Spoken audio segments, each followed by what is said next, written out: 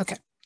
So again, this is the second in our leadership series. We do have another program coming up in March. It is Stop Wasting Words. It is a book by Sean Mahar, who is with us this evening, and Eric Eisenberg.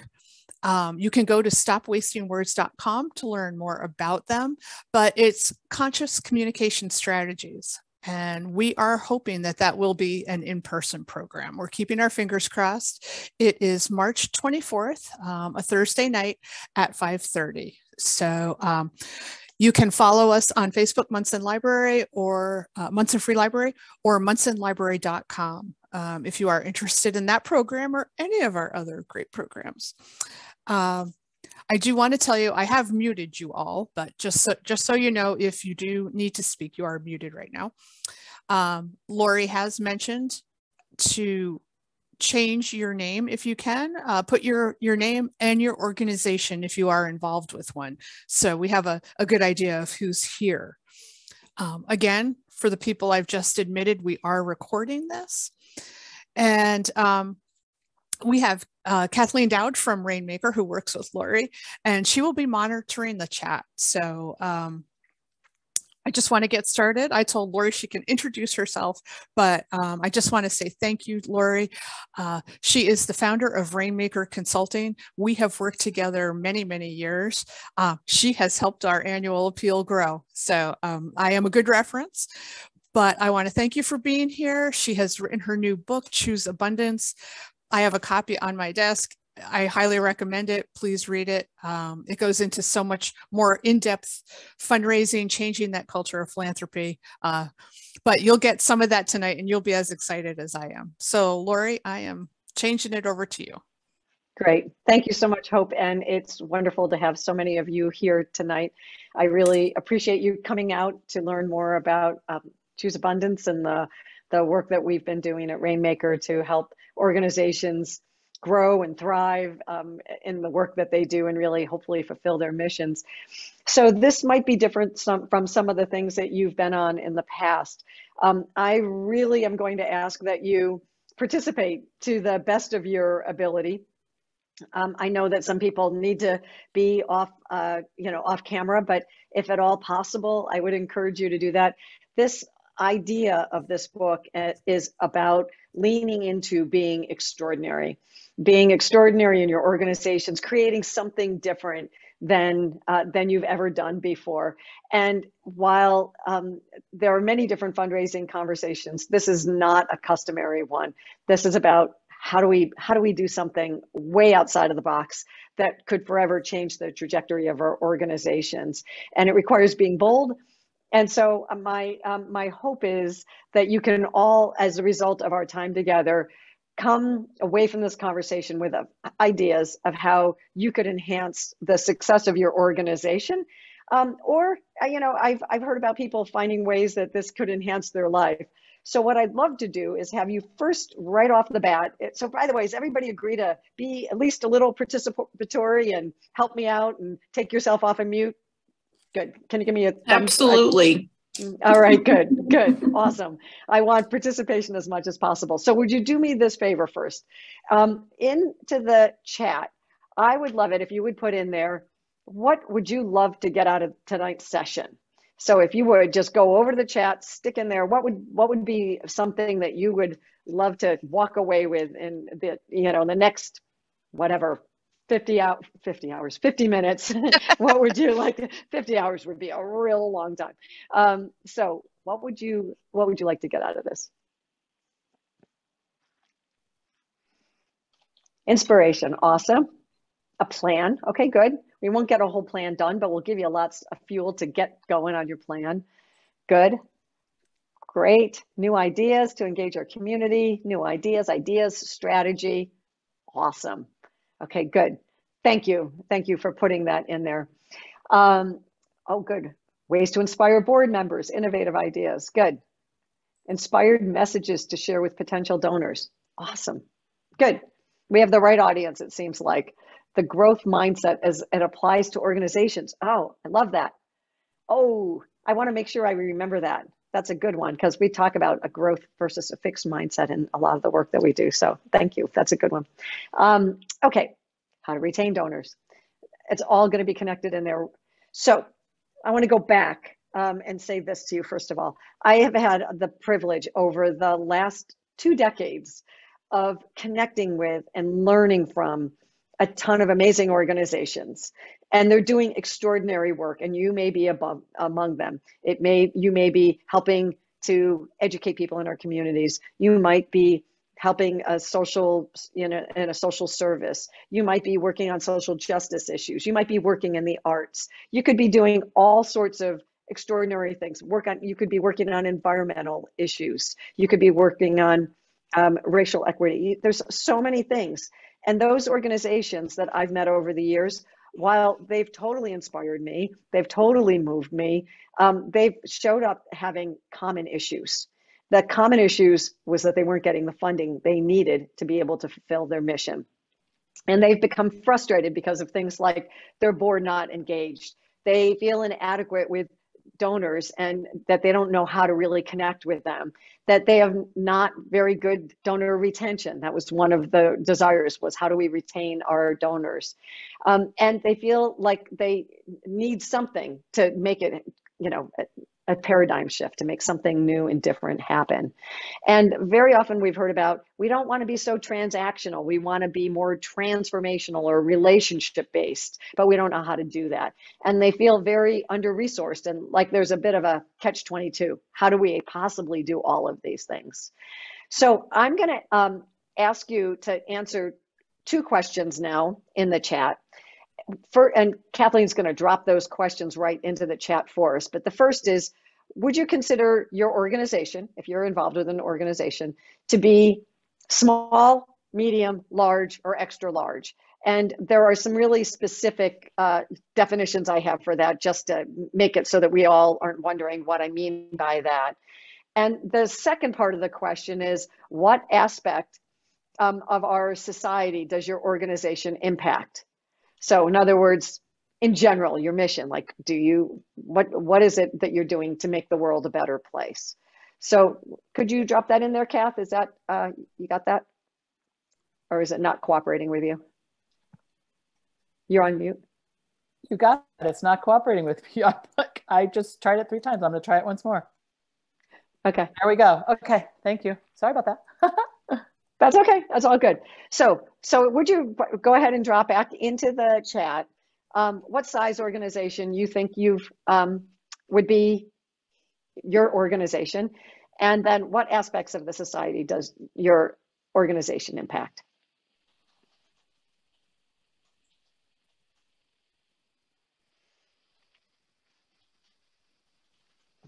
Small community building, great.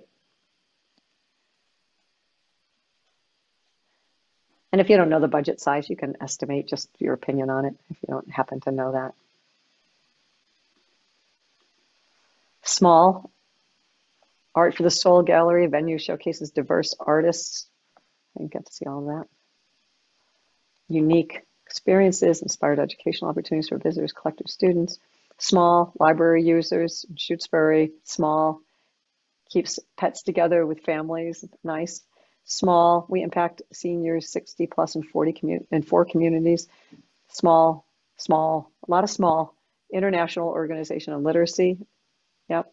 Medium, long lasting learning, small. Teeny tiny, good, good. A 2-person library and a specialty hospital, cool. Small resources area for community, small and medium community engagement, small international, good. So I hear a lot of small, up a little medium and a large, good, good. So I'm going to tell you a story, and I'm going to give you a heads up that as I tell you the story, there's going to be a quiz at the end. So I'm going to ask that you, at the end of the story, see what you get out of it. And this is a story of what happened to me. So I did a lot of volunteering, and I had a business. I had a wholesale distribution company. You'll never guess what I happened to do unless you happen to listen to the radio show that I was just interviewed on. But I sold dog shampoo and tanning lotion. Yes, that's what I did. And it was a very good business. It was doing very well. But what I would do is I'd volunteer with my time with an organization called Results. It was a hunger organization. And I cared deeply about the organization. And so I'd go and I'd volunteer. I'd go to these conferences and I'd be at the conference. I literally would be in tears because I'd be like, why aren't I doing this? I want to sell something meaningful, not goop in a bottle. I want to sell something that makes a difference in the world. So after numerous conferences with this happen, the position opened as a development director, and I put my hat in the ring and I said I wanted to get that job. And they said, you're not skilled in that way. You've done sales. We need a development person. And after several attempts, and many really had to go back numerous times, they even told me to go away and don't come back again. I finally was offered the job and became their development person at Results. And I was so excited. I was in my dream job. But after a period of time, that honeymoon was over and I started to have some real struggles and I wasn't hitting the goal.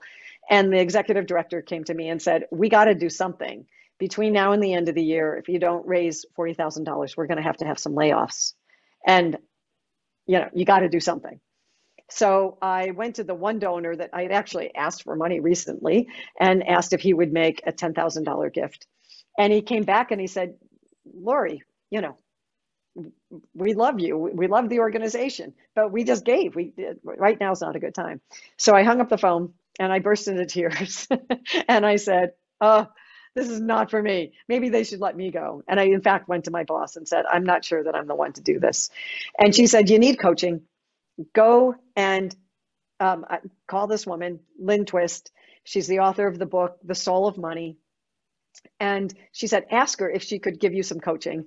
And in fact, she came to our organization and she led a training and it was very amazing. It was inspiring. I learned a lot of different things. But one of the things that happened there forever changed my career trajectory. I had heard about somebody who had said that they had gotten $1 million donor. And I just was like, that's really cool. Lynn, we should get $1 million donor. And she asked me if I was willing to take a stand for getting $1 million donor. And I immediately backpedaled, thinking, I can't raise $40,000. How am I going to do this? And she said, this is what you do. You essentially take your hat, your metaphorical hat, and you throw it over the fence. And once you throw it over the fence, you got to go over the fence to go get that hat. And I thought, well, that's an interesting idea. And she said, and the other thing is you get yourself a committed listener, somebody who says, it's possible, you can do this. So that's what I took on. And I said, all right, I'm going to do it. I'm going to go find somebody. I know somebody who will take a stand with me, who doesn't think I'm crazy, and we'll brainstorm and try to figure out how to do this. So I reached out to my friend, a volunteer named Peter, and we would see each other at conferences a couple times a year and we'd run together. And as we did that, we'd brainstorm and we'd go like, who do we know? Who might save us? How are we going to do this? And it was always these big ideas that wouldn't really go anywhere. But we kept dreaming about what would this $1 million do for Results? What would it mean for people living in poverty? What would it mean for the child survival rate, the global child survival rate, if we could get that money? And one time, after several runs together, I saw Peter and I could tell he was a little lit up, and I thought maybe he found that savior, which, by the way, sort of shows how naive and misguided I was as a young development professional, because there really are no saviors. But this is what he said to me. He said, Laurie, I'm your $1 million donor. I had no idea that he had that ability. So he and his wife made a pledge for $100,000 a year for the next 10 years. So it was amazing. It was exciting. It was really thrilling. So I'd like to invite you for a moment to share what you might have gotten out of that story. And then I'll tell you some of the things that I learned about it. So if you have an idea, just take yourself off mute. What's one thing that you learned out of that story? You have to ask. You have to ask. The funny part is I didn't even ask him, but you're right. It's true. That's actually a missing part of the story. That would have been my next question of you guys. What's missing? Oh, I see here. We need a Peter And relationship building is important. Matt said that. Yep, I would agree. Good. What else? Low expectations bring low results. Yes. Who said that? I can't. Donna. Right. Low expectations bring low results, but higher expectations bring another. Good. It's like the mindset, right? It's the way that we're coming at it. Good. And you never know who you're talking to. You never know. You never know. I knew him. I knew that he was a giant donor in my world. $5,000 was that what I knew that he gave. So I don't know whether he had ever given more than that, but yes. What else? Anything else?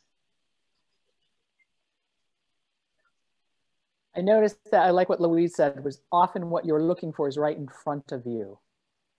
Nice. Thank you. And using your network. Yep. Right.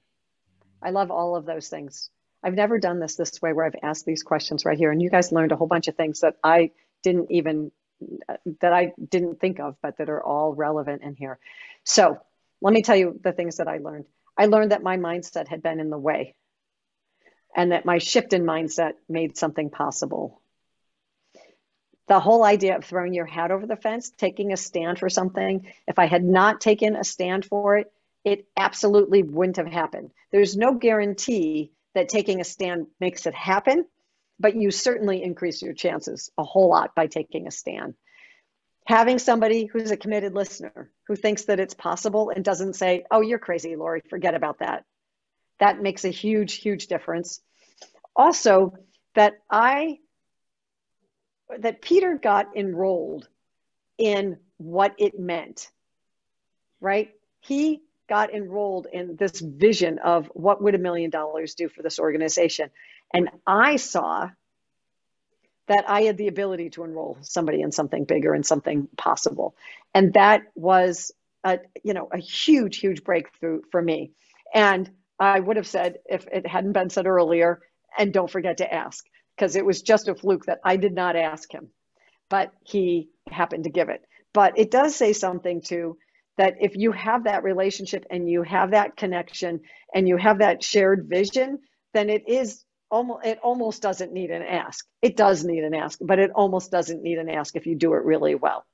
Okay, so I want to stop and see if anybody has any questions so far before I go on to a bigger picture frame of this. Okay, and there is hope, yes. Marianne in Shutesbury. There is hope, including hope, right? Hope is with us, right? Right here. Okay, good. So I want to step back and just ask a question. Could you raise your hand if either you're a development professional or your organization has a development professional, just out of interest, so I can just sort of get a scan. And if you're not on video, if you have the ability to, okay, you guys do one, there are a couple, yep, I think that was yep. So a handful, and if you're on, if you don't have your video on, it'd be great to know from you all too, if you could give it a thumbs up or something like that. Okay. So not a ton of development people. Mostly what we have is organizations without a development person. So that makes sense actually, because you're a lot of small organizations. Flashing back to 2014, a national study came out from the Haas Fund out in San Francisco. It was called Underdeveloped. It was a study of 2,700 executive directors and development directors. And they were looking at the state of fundraising in the United States, and they saw that there were a lot of problems, that there was what they called a revolving door of development people. So when an organization had a development person, they didn't stay for more than a year and a half on average. That few development directors were embracing fundraising, and there was often not a big connection if there was a development person between the ED and the DD. It was in many cases thought of to be an evil necessity, and board members were not very engaged at all. They basically noted that they lacked the conditions for fundraising success. And what they said was needed and what was missing was a culture of philanthropy. So I'd been doing this work for a decade, more than a decade when that came out. And I was so ecstatic about this idea that it was possible to have this idea, or that there was universal agreement that a culture of philanthropy was missing. However, what I found was there wasn't anything that I knew of, no resources that I could find that actually told you, how do you do it? How do you make it happen? How do you build this elusive culture of philanthropy? So I want to talk about what is it first, okay? So when you hear the word philanthropy, what comes to mind? Anybody want to just share your thoughts? What do you hear the word philanthropy, what comes to mind? WGBH. I'm sorry, could you say that one more time? WGBH. All the people they list that are in our local NPR, the people that are giving to all the programs. Got it. Got it. You think of the list of philanthropists, the big name. Yes. Good. What else? Valley Gives. Valley Gives. Gives. Remember Valley Gives? Yes. Yeah. And so then online giving days. And that was really, I think that was really a capacity builder for small nonprofits. Yes. For, you know, and it raised the level of philanthropy in Western Mass, you know, for a short amount of time. Yep. I thought it was really exciting. Yep. Good. Great. And so when you think of who a philanthropist is, what do you think that means? Wealth, big donations. Big donations. Lots of money.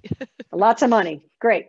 So I believe that a philanthropist is someone who has a vested interest in whatever the program or cause is. Great. All of these are great answers. So lots of times when people say the word philanthropy or philanthropist or philanthropy, they're thinking about the 1%, the super rich individual that comes in and kind of saves the day. Everyone is welcome to the Culture of Philanthropy table. So super wealthy people are certainly welcome, but it's not just limited to that. I like to use the definition that is actually the root of the word philanthropy, the Greek root, and I like it gender neutral, and that is love of humankind. So when you hear me talk about a culture of philanthropy, I am talking about this idea of that everyone has something to give. It might be money, it might be other resources, but it's about being generous in whatever way you have to be generous with whatever you have in abundance. Now I'm going to move on to culture. So how would you define culture? Anybody have a thought of a definition of culture? And not the yogurt kind. A set of behaviors and attitudes that forms a way of being.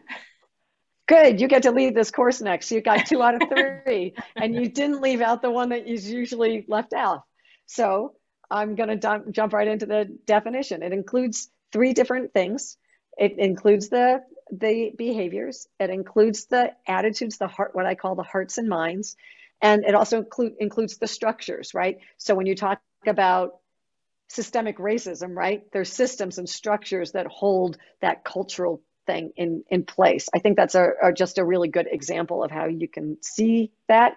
But in any, let's just take it on, a family level, right? That the culture of a family is there's certain structures. You have dinner together or you don't have dinner together. You have people come and go, or they all come and go at certain very specific times, and their attitudes and thoughts. And do you sit around the table and talk, or does the teenager put their headset on, or what are all of those things that have to do with a family culture? So every organization, every group, and I love, Matt, right, the way things are done around here. So that sounds very much like a Seth Godin.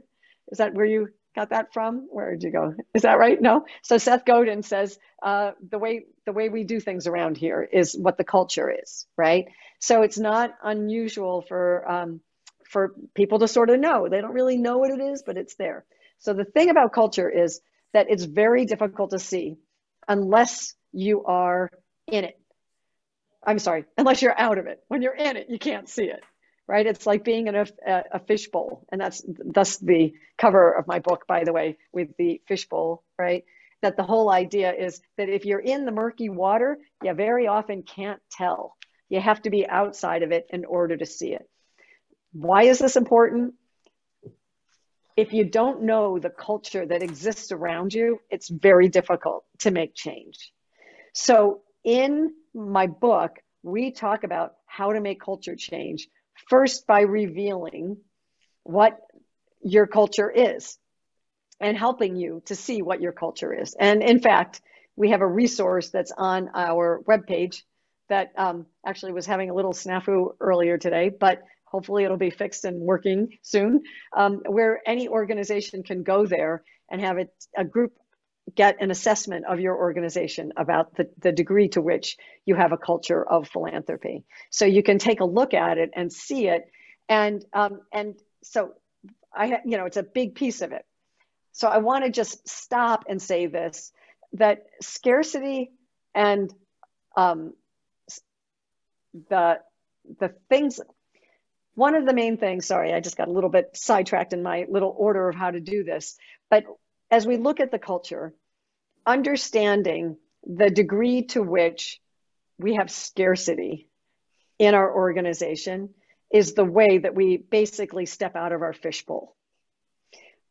We could also talk about the degree that there's abundance, but we want to keep that. The thing that we want to reveal and maybe transform is the degree to which we have scarcity thinking in our organization. And I learned a lot about that from Lynn Twist. That was actually one of the key messages that I got from that book.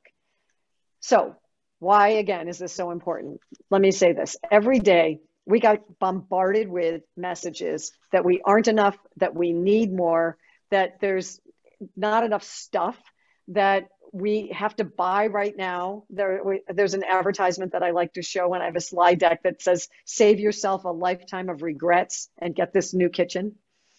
That's the message that we're getting. The Union for Concerned Scientists says that on average, this was a number of years ago, that there's 3,000 messages every single day that we get that say that we're not good enough, that we should have that supermodel body, that we should have that sexy car, that we should have that beautiful home.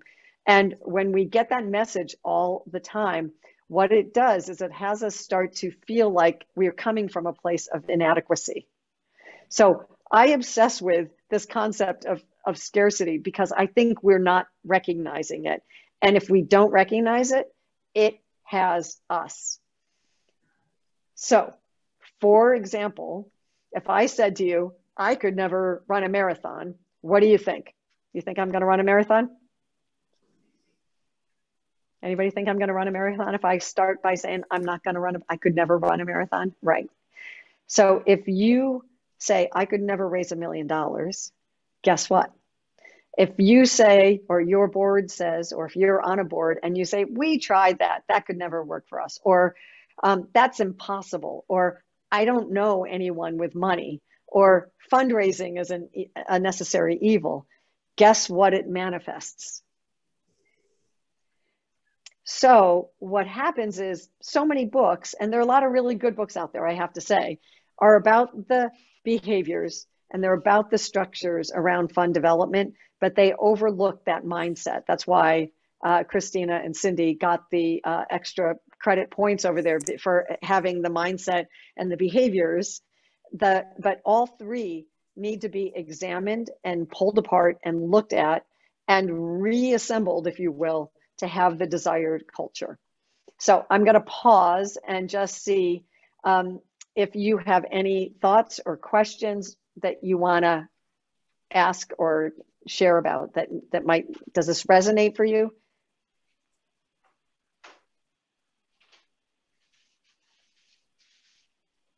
Any thoughts from anybody? Don't be shy.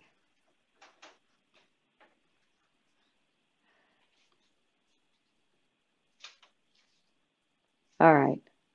I'm on another board that is a nonprofit that raises lots of money to help Scottish Terriers whose owners have difficulty funding medical care. And we found that the best thing in the world that we use is testimonials. And we make the person that's giving $1 feel as important as the person who's giving us $1,000. And we started out with a budget of $600 4 years ago, and we're up to 200,000. Wow, nice job. That's awesome. And we've spent 100,000 on assisting dogs. Awesome. But I think the important thing is that people have to feel that they're important and that they have to be aware of. We're very transparent. We publish our financials quarterly, and they're published so that everyone can see them, and that the money that we're taking is really going to what they feel is important. So I think that is part of the success of it. That's great. And so, yeah, and I'm going to talk in a little bit about a number of the things that you actually touched on upon there, Donna, because there are lots of really good opportunities moving forward. I want to highlight something in the chat where Jean says that we certainly convince ourselves of negative thoughts, even worse if it's in an echo chamber, reinforcing each other, scarcity of hope. And I would agree that there can be a vicious cycle where, if you, I used to say go into the workplace. I don't know how many people are in their workplace on a regular basis, but, you go to get a cup of coffee and somebody talks about how, the idiots on the road. And then the next person talks about the terrible weather. And then the next person starts to talk about, COVID. And then you go back to your desk and like, okay, how am I going to inspire people now? How am I going to generate that? And so it does matter that you see it. And one thing that's really important is that organizational leaders need to understand that if you don't understand the culture and the impact of the culture, then it will have you. It will rule the show. So I'm going to stick with this scarcity for a few more minutes. I know that's not the favorite thing of anybody who's an optimistic organizational leader, but it's important. So I want to consider the various steps of fundraising. And so I'm going to walk you through those and ask you, hypothetically, if you were at a point of creating a fundraising plan with your organization, and people said things that came from a place of scarcity, what's some examples of what people might say? And I'd like to do this like popcorn, like, we don't have time to plan. We need money now, like that. What are some of the things that people might say if they were coming from a place of scarcity around planning? We don't have enough staff. We don't have enough staff. Great. What else? We need somebody to help with fundraising. Right. We need money for fundraising. It's this vicious cycle. You can't start fundraising until you have money, but you don't have money. Good. What else? We can't find extra time. We can't find the time to do it. Right. Shortage of time. By the way, my number one scarcity issue is time. By the way, and even if I teach about it all the time, nobody gets to get away without ever having scarcity thinking. Nobody that I've ever met so far. So, okay, good. So if you are at the next stage of fundraising where you're starting to identify individuals to give to your organization, and you came from a place of scarcity, what might people say? We don't have any donors like that. That's what I say. That's There we go. Yes. And you get extra credit. You get extra credit if you identify scarcity thinking in yourself. That's awesome. Thank you, Marianne. That's great. Good. All you had to do is listen, right? Like to just turn that channel up a little bit, right? That's good. Yeah. Good. What else? Any other things that are said when you're identifying individuals to give?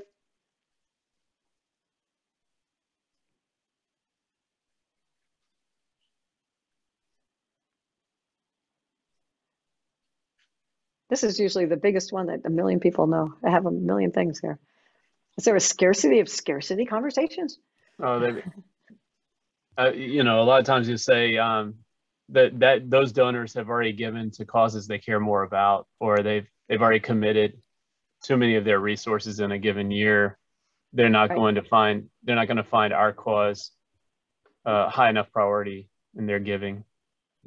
Great. Exactly. It's like, these are the messages, right? How about like, that person can't give. Have you seen their car? Right? We sort of make up things about what people should, or they're so rich they should be giving to us. Why aren't they giving to us? Right? So there's a real range of things that we could say about individuals. Or I don't want to be whatever, putting pressure on my friends or things like that. I don't want to do that. Okay. If you're thinking of cultivating relationships with people, so you're at the, like, we need to go cultivate relationships. What would be the scarcity language that might come up there?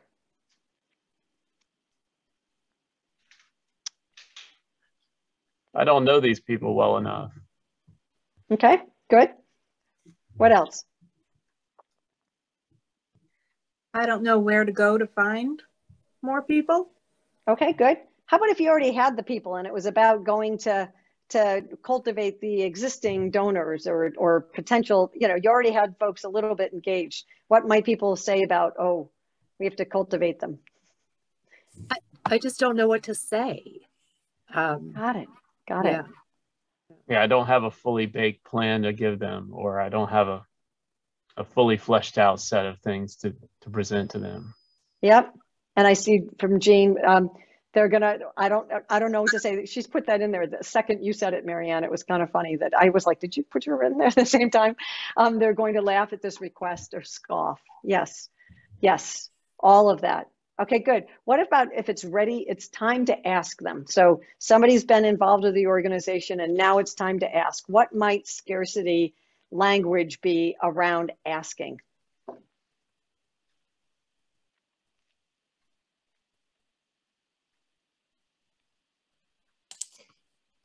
I know you probably can't give as much as we could really use from you, but, can't you, we could at least use $100 from you, even if you can't give us 1,000 that we really need.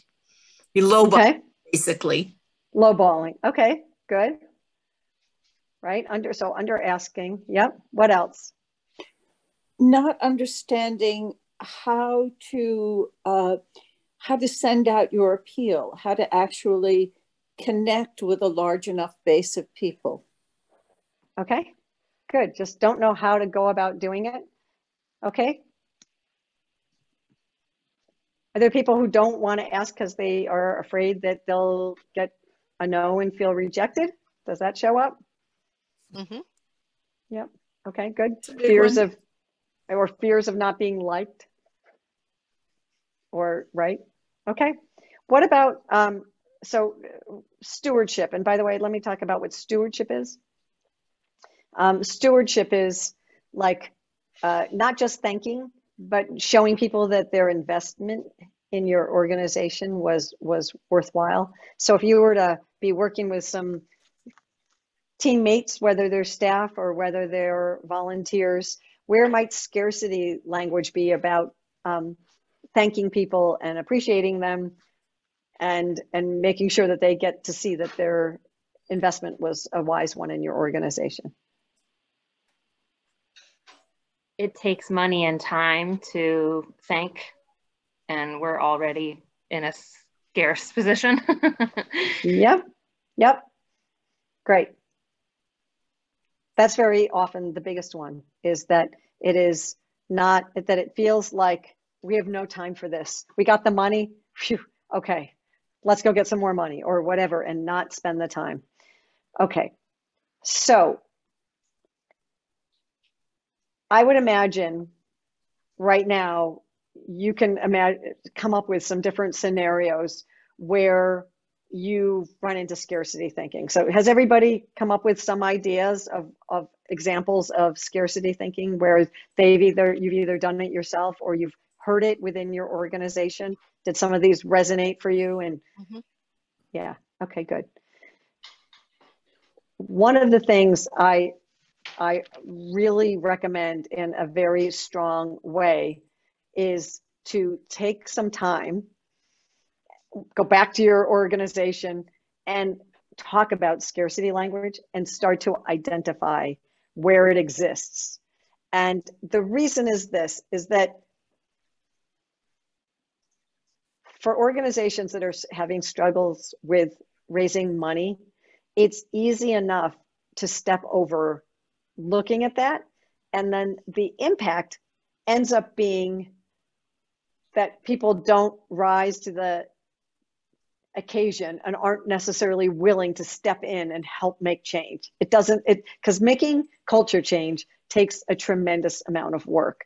So it's really important to do that. And so I encourage you, as one of the things that you take away from this, is that you go be a scarcity detective, because once you know it, you can start to create and generate something new. This book has come up and come together because I saw the gap that existed with a lot of organizations, and I was able to teach a course.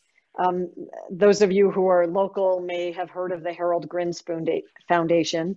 I have been doing work with them and have worked with their grantees. And those camps, it's what I work with, is Jewish overnight and day camps. What we've done is we've started to see what they could do to take this model and work it with a group of people. There are a couple of things that are unique about it, besides the fact that I'm talking about culture. It takes a team. And so I work with groups of people, so both staff and board members together, and they together make a plan for how are we going to have the culture change that we want. So it has to do with those things that many of you talked about, having a plan, having a strategy, but looking at that and making those decisions through the filter of a culture of philanthropy, through a culture of abundance, and noticing where there's scarcity. I want to talk about just a couple of things, and let me just pause and say, are there any questions? And I'm going to ask you to, any questions that you have about a culture of philanthropy, about this work, and anything like that.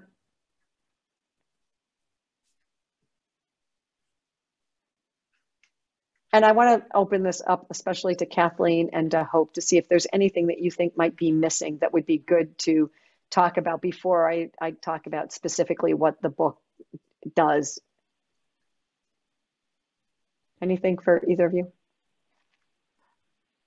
I want to just say that the scarcity detective game, and it's certainly in the book, it's spelled out the exercise, but it's really simple to do. And if there's nothing else that you take away tonight, doing that with your home, with your family, with your children, and certainly with your workmates, with your board, to help see.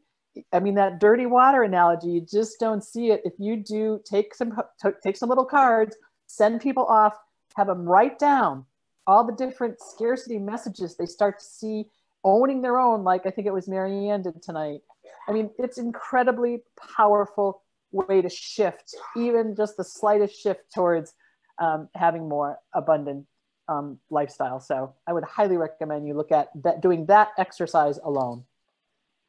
Great. Thanks, Kath. Okay. So I want to give you a couple other little nuggets that you could potentially take away. I heard a bit about storytelling. I will tell you where the book's available, but I'll do that in just a moment. So there's one tool that I just want to give away also, in addition to the one that Kathleen just mentioned, being a scarcity detective. The other is the idea of mission moments. So a few of you mentioned the compelling stories. I think it was Donna with the Scottish Terriers. There are stories in your organization of what is meaningful and how something happens, like a story. There's this thing that happened in this moment, and those moments inevitably happen all the time. One of the organizations that I've worked with decided to really embrace this as part of their Culture of Philanthropy plan. And what they did was, it's an organization that works with adults with intellectual and developmental disabilities. And what they did was they had all of the staff trained on, we're looking for those magical moments that happen, and we're going to capture those. And we're going to have it be almost like a contest every week. Who's got a great story? And each time that the managers would lead a meeting, it was a fairly big organization, they had about 100 staff, they would start the meeting with a mission moment. What that did by telling that story was that staff got re-inspired by the work they were doing. And they started to have a catalog almost of stories that they could share with their supporters. This is one of the most important things that you can do, is make sure that these stories get carried throughout the organization. But if you look at it, it's addressing this, there's a structure to make it happen. We're going to do it this way at these meetings. Board meetings are going to start this way. We're going to start it anytime there's a staff meeting. We're going to share an amazing story just to get us grounded and get us in touch with why we're doing this work that we are, right? So that's a key piece, is to have your structure, that you have the behaviors, you make it a pattern and make it so that you're doing it all the time, but that it's coming from the hearts and minds. And it changes people's attitudes when that's where they're coming from. Another is to have everyone have a role in building a culture of philanthropy. So that program staff obviously have a key role in that scenario I just gave you, right? And board members have a role. They could be sharing it with their friends and people out in the community. That helps to fill in, what do I say? That's what cultivation is. Oh my gosh, I just heard this wonderful story about a student at our school who fill in the blank, right? So all of these different, individual, narratives that come along, and you can connect people and what they've got in abundance. So those are just. Can I just interrupt for a minute? Sure, go ahead, Kath. I just want to tell a quick story, because it's one of my all-time favorite success stories in terms of what Laurie just said about everybody has a role. So, and it's in the book. But again, an organization out in, I think it was Wisconsin, environmental organization. Yeah. Small, wanting to build a new building, right? And they did the work. They hired Remaker and did the work around Culture of Philanthropy. They worked with one of the consultants, and they taught their entire staff all about the program, hearts and minds, culture, all of it. And this young woman she would take people on canoe trips, and she took a group of people out on a canoe trip. Now, normally she might not have ever thought about her role in that whole big picture, right? The bigger picture of the organization. She's just taking people on a canoe trip. But because she had been trained along with every other staff member, she talked about the organization, what its vision was, where it wanted to go. And what was on that, who were in that canoe were two people, a husband, it happened to be spouses. And one of them was an architect and one of them was a landscape architect. And they ended up getting like pro bono, all their plans, both for their landscape. I mean, it was worth thousands of dollars. And they became new connectors to the organization. So that's just one small idea of making sure everybody in your organization understands they have an ability to make an impact. Doesn't matter what they do, from a security guard to a janitor to a program person to someone that takes people on canoe rides. One of my favorites. Great. Thank you, Kathleen. That was awesome. It was so funny. When I saw you do this, I was like, is she waving to somebody in her room? I didn't know that you were trying to get my attention. So sorry about that. I was like, what's she doing? Anyway, good. So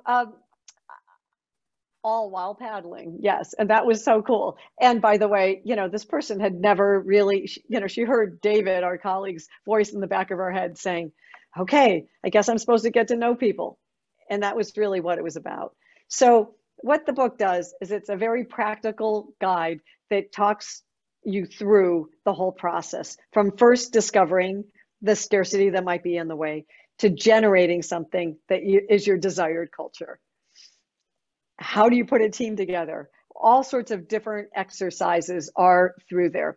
So we're offering it at a 15% coupon code, which by the way is Monson free to get your copy. It's on our website. You can go to our Rainmaker or Choose Abundance that is there, that Kath put, I'm pointing to it over there because it's on my screen over there, that Kathleen put in there. It is not yet available at Amazon. It's eventually going to be on Amazon, but it isn't at the moment. We're just selling it directly here. If you have an organization that's interested in using it as a team and getting 10 or more copies, you can actually reach out to Kathleen. Her email is just like mine, only it's Kathleen@rainmaker.com, because we would help you to do that. And we also would offer with that a pro bono conversation with your team if you wanted to go that route and do that. But again, it walks through the various steps, including how do you do it and what are the exercises and so on. So I'd like to have people just for one moment think about, and I'm just going to let it be quiet for like a minute or so, one thing that would be a takeaway. And I would normally put you into pairs, but I won't do that at the moment. But what is one thing that you would take away from this? And so maybe, jot down a note to yourself, and then I'd love to have people share anything that you might take on, one thing that you might have learned or unlearned. Actually, I'm going to write that right in the chat. What have you learned or unlearned? And what might you take on? So I'll just give you a minute to think a little bit about it.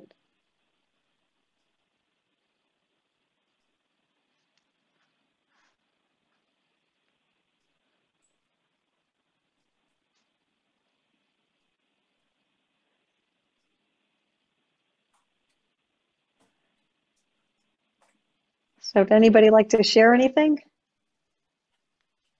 Oh, good. Jean's putting something there. Adding the practice of sharing mission moments at our board and committee meetings, collecting them to share back out in fundraising, elevator pitch, etc. Great.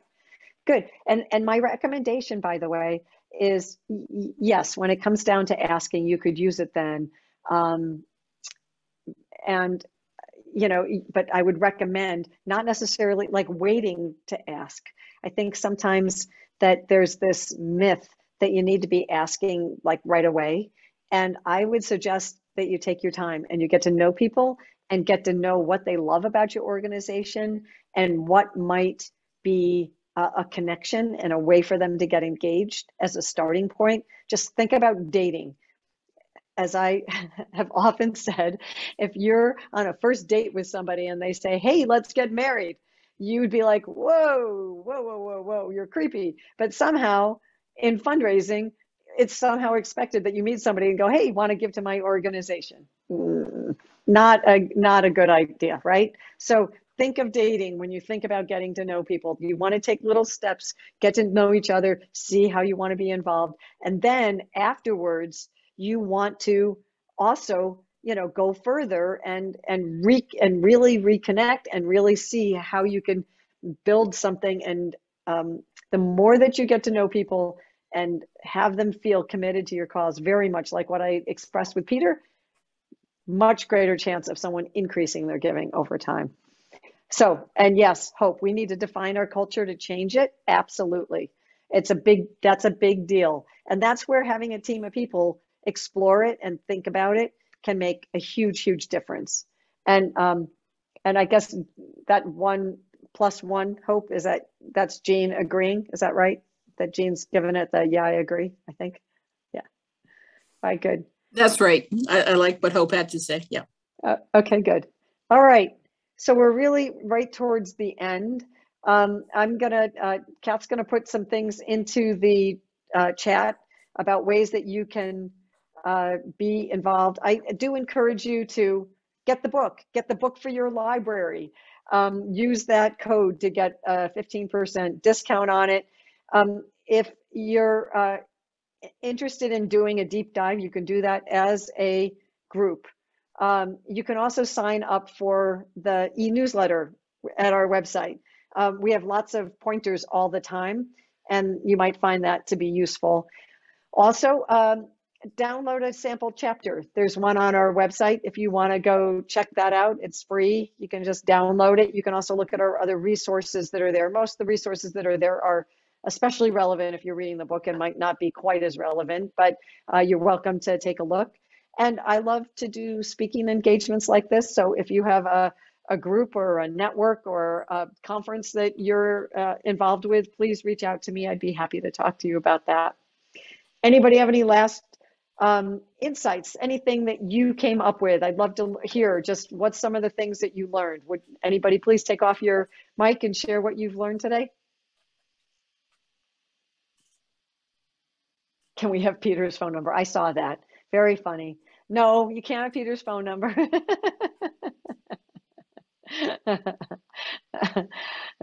Good. Somebody tell me something you learned out of this so I know that this was worth our time. It was worth our time. Okay. I can't say any specific thing. Sorry. Somebody else is trying to, I can't say anything specific thing, but I've written down a whole bunch of stuff while you've been talking. So thank you. You're welcome. Great. I like the concept of the power of testimonials, both internally, like sharing them at your board meetings, pumping yourselves up at every meeting, and then also the power of the testimonial external, like what was shared about how powerful a tool that is, using donor testimonials, whether they gave $1 or $1,000, making them feel valued, but also utilizing those testimonials externally and internally to share the message. Great. Thanks, Matt. I like how great you are at demonstrating passion for a cause. Very lively. Thank you. I also appreciate how much time you paid and gave attention to, if I'm dark on the inside and pessimistic and worried and anxious and scarcity thinking, it's very difficult for me to shine a light on the outside.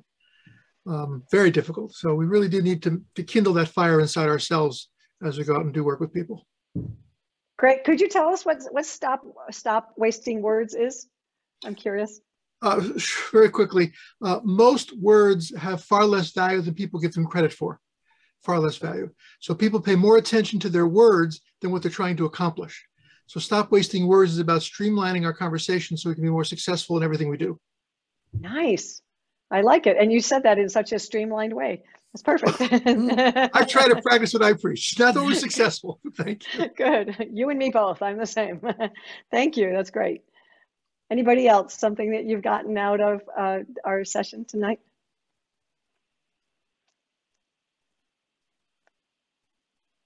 I also like you reinforce some of the thinking that we were having about being bold. Your concept of throwing the hat over the fence and taking a stand for something. The need to have a bold, strong vision that would make a donor want to support your cause. So I think that was real encouragement of trying to be bold. Great. And I can't tell you the number of people that I've been telling that story for now a very long time. And I've had numerous people come back to me and say, I took a stand for something and either we got it or we got half of it and it was far more than we'd ever gotten before. Whatever that is, I encourage each of you to consider taking a bold stand for something for your organization and stepping into it and saying, what are we going to do? And finding yourself a committed listener who will help you to say that, how could we do this? How could we manifest this? How could we make this a reality? So I encourage you on that note to go do that. And I thank you all for your time. Thank you, Kathleen, for being in charge of the chat, and Hope for inviting us. And for over so many years, I've been very inspired by you. I've told stories about your library for years. I have. You introduced me to a new paradigm around what libraries can be.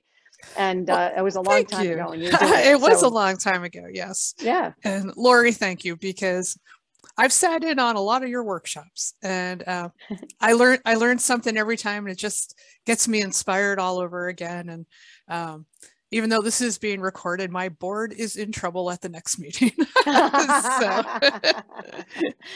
Haven't listened to the recording. Exactly. Good. All right. Yes. So get the book, and I'd love to partner with any of you. Reach out if there's any way we can be helpful. So thank you, everybody, and have a great night. Yes. Thank you all for coming. Okay. Bye-bye.